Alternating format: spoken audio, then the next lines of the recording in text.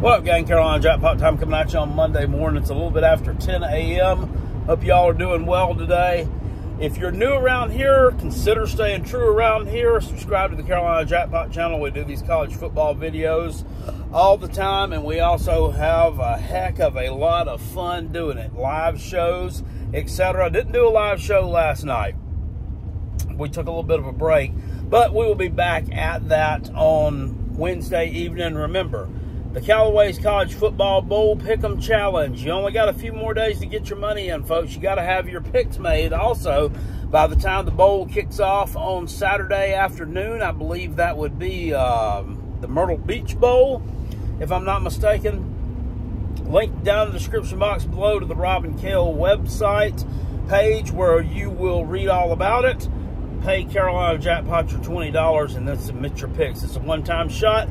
Picking these games against the spread, every bowl game, and the two playoff games.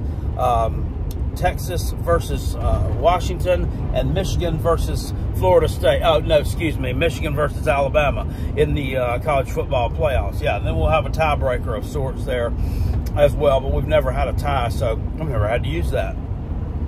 Getting into the subject of today's video. So South Carolina hosted a number of guys in the transfer portal this weekend that they've made offers to for some official visits. And from everything that I'm reading, it says that everything went really well. Everything went great. Well, to Carolina Jackpot, I'm reading a little bit more into this, and it doesn't sound like it went all that well to me. So over on the South Carolina 24/7 sports website, thebigspur.com, there is an article about how they stand with some of these people. Visit with Rocket Sanders apparently went really well. That's all we know. Then the other two young men that they had that they were looking at to play wide receiver, Jaron Brown from Coastal Carolina, and Jaden McGowan, the young man from Vanderbilt, said their visits went well. South Carolina's definitely interested in them, but they're going to take other visits. Jaron Brown, of course, going to Auburn to see the dirty preacher Hugh Freeze this coming weekend. And it said they have NIL demands that South Carolina might not be able to meet.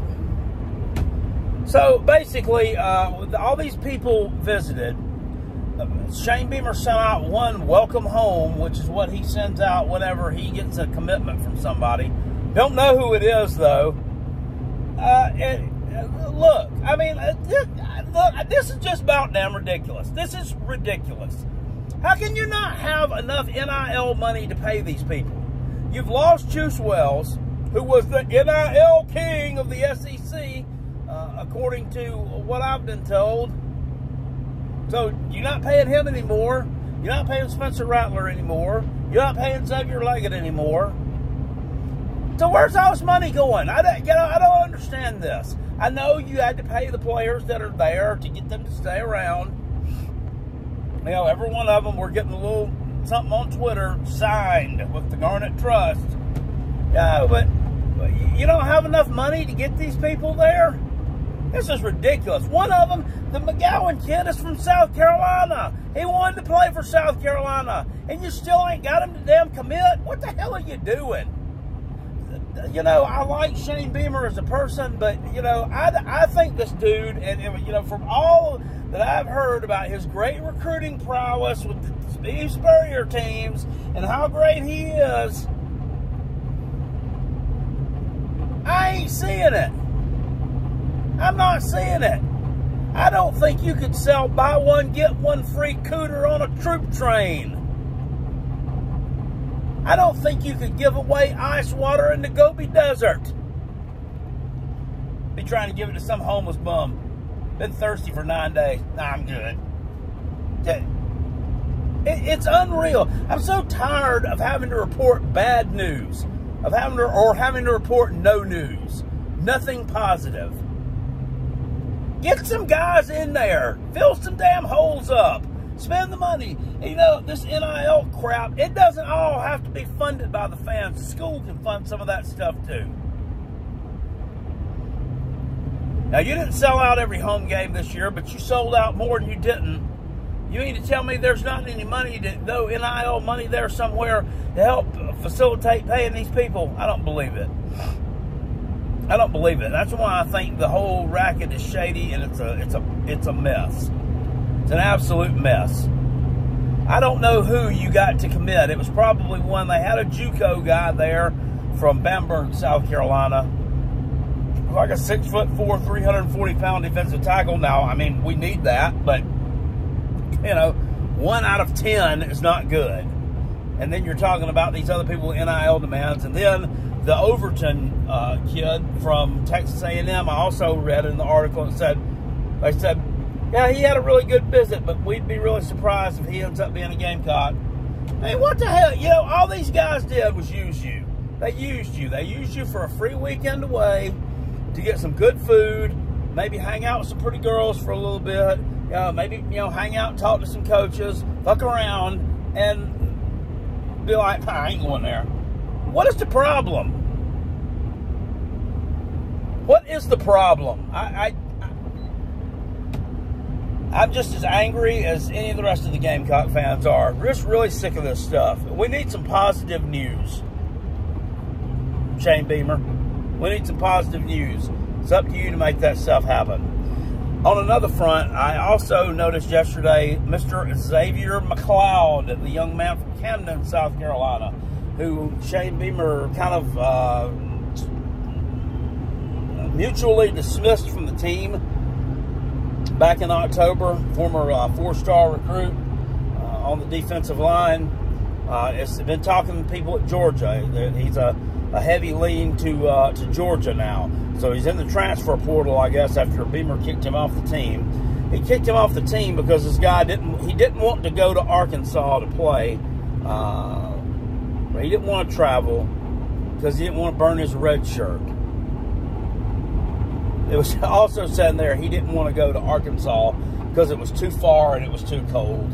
I'm not sure I believe that. I can't see anybody saying that. But I can see him refusing to play.